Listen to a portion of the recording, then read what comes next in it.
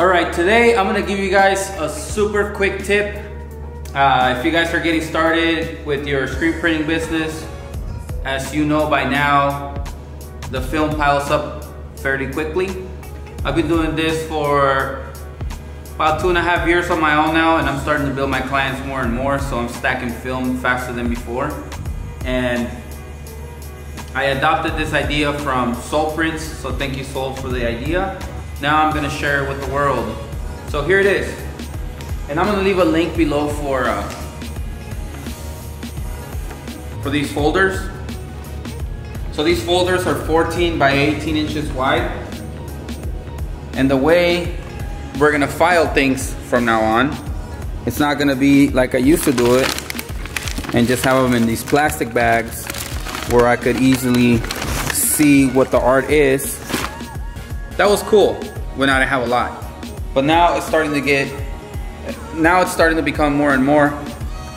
So the way we're gonna do it is drop the film in here, get rid of the old plastic, and just simply label the top. So we're gonna create a box where these can stand. We're gonna have them in alphabetical order. And I'm just gonna go through some of them real quick just to show you guys the process. It's super simple. Today's video is just gonna explain to you guys how to file your films better and more efficiently so that you don't waste time going through boxes or going in your dark room, just leaving them all over the place. This is gonna help you save time, and it's gonna make everything look a lot nicer, and everything's gonna be neater. Also, you have less chances of ruining the art since the envelope is enclosed, dust-free until you use it next time. So I think this is really cool. I hope that you guys adopt the idea like I did. I'm gonna have the link below for the folder, and let's just go through a little bit of work, and that's gonna be it for today. We do have a lot of work today and tomorrow.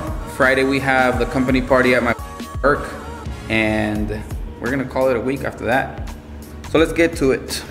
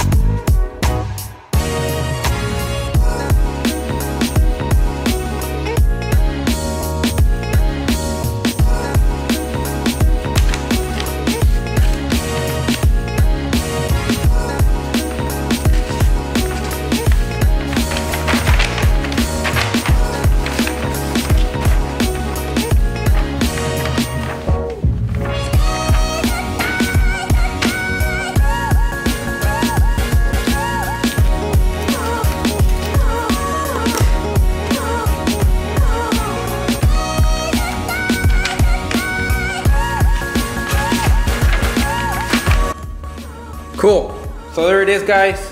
Quick tip for today. Get your folders.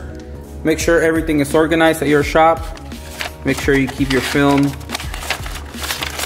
protected.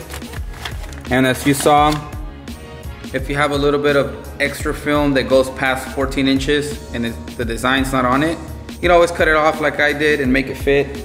So now your films are not gonna look like this, bent, like this one is bent in here, because it doesn't fit. Hope you like it. If you think somebody else can use this advice, then please share the video, thumbs up, and subscribe if you haven't. See you guys.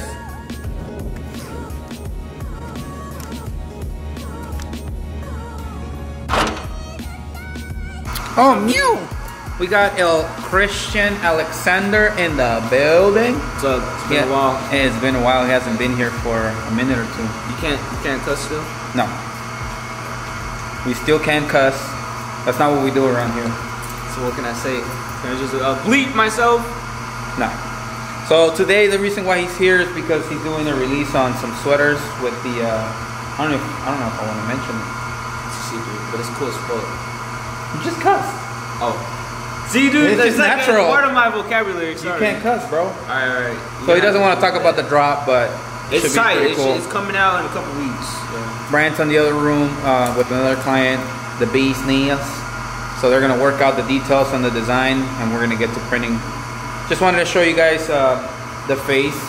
Yeah. When you got big Jay-Z lips, you gotta let me see the lips, bro. Let me see the lips. Look at, they're all crusty. This guy. Look at that. They want to see you dance, bro. I know they like how you dance. Wait, is that what they asked for? Yeah, they always ask for you to dance.